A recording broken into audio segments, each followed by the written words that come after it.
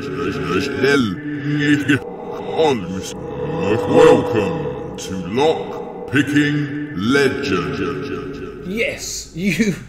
That was really with gusto. Yes, you are watching Lock Picking Legend. And before we start, I want to say a very special hello and welcome to all the new subscribers. Much appreciated. But I also want to say an equally special hello to the returning subscribers, because without you, we'd have nothing. You're nothing, son. Sorry, I haven't been sleeping for the last 50 years. No. Okay, as promised, we're going to have a little bit of a deep dive into the Locks4Vans.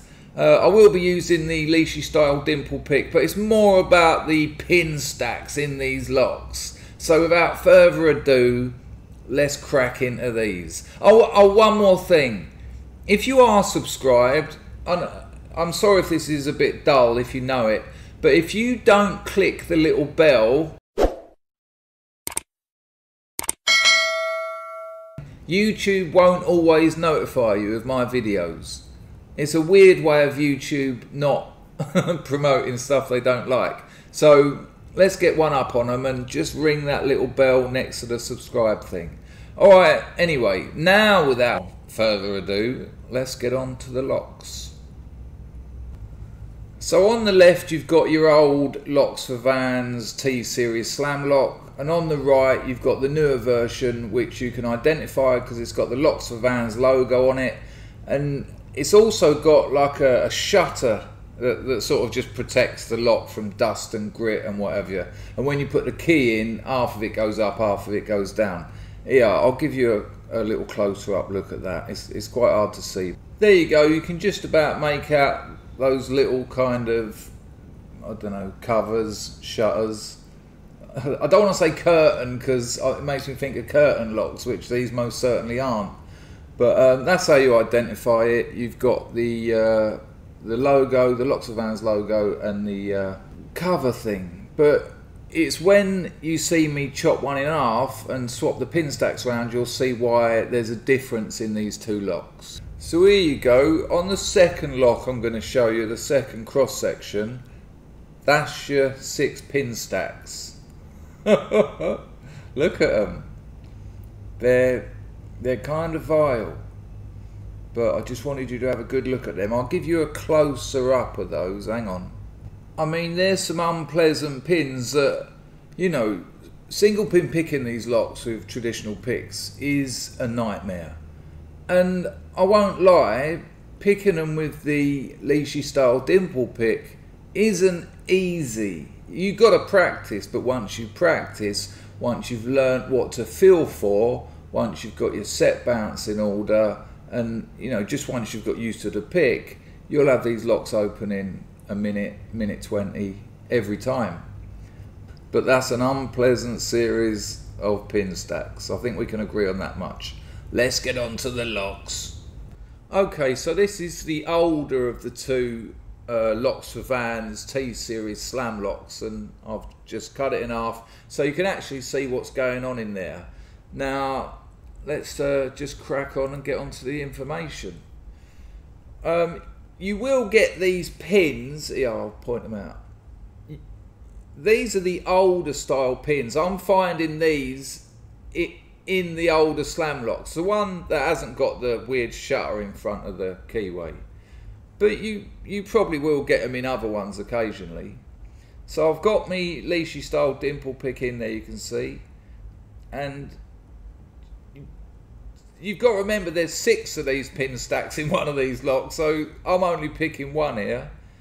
So as is usual with these Lishi Style picks, you're going to be going back through those 6, back through, I mean, you know, A, I can see it, B, there's only one of them.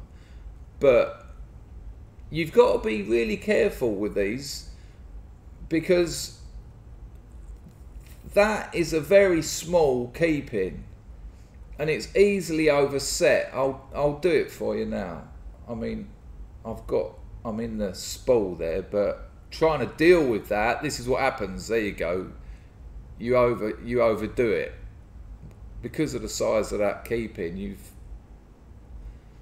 overset it, but it's easily dealt with when you can see it. but you know, the picks do the job. Legendary. So here's the newer Locks4Vans Slamlock, and you can see that nice shiny brass driver pin in there. So let's have a look at this one. You can already see that, I mean, look at it. It's like a tapered, then a spool, then it's like a double step spool pin, I guess you could call it. So you've got like a thin part at the top, then a wider bit, then a spool, then a wider, and then a narrow. And these are the ones that are going to give you multiple clicks. And every pin chamber, all 6, will have these pins in them. So we've overcome the spool part there, and we just gently lift that up, and then got another click there, and just a little nudge, and there you go. And now you can see that driver pin in its full glory. So there you go, look, you've got like the narrow bit, then a step, the spool bit in the middle, another step there. And you can get 3 to 4 clicks from one of them. What you've got to look out for when you're picking these is with the Lishi Style Dimple Pick, when you get a click, that's not that pin set. You might have set a bit of it, so to speak. I know that sounds ridiculous, but if you get a click, maybe move on, try some more. Just keep doing passes. I call them passes. Go through the lock, just keep going. A click doesn't mean a set. On this one, you could in theory get 4 to 5 clicks, and that might not be set. You know, you might picking another pin might cause this to drop down one. So you know, I mean, this is sort of maths logic. In theory, you could get 100 clicks and it not be picked, because every time you pick another pick and you messed around with your tension, one of them might drop down a bit. So just keep doing those passes. Relax. Don't, you know, frustration is the enemy of lock picking.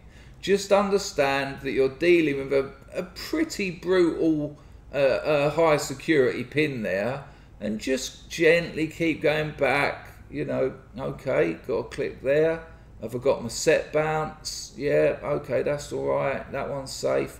Oh, I've lost my set bounce. Well, I must have lost that while picking another pin stack, etc., etc., and you'll get it in the end. So there you go. That's the newer version. Decent locks. They are decent locks. Problem is, they're decent picks. I hope you enjoyed another cross-section video. Give the video a thumbs up, will you? If you're not subscribed, like 60% of the people who watched the last video weren't, give us a subscription, because more subscriptions, more videos. Ta-da! Enjoy your L4V picking.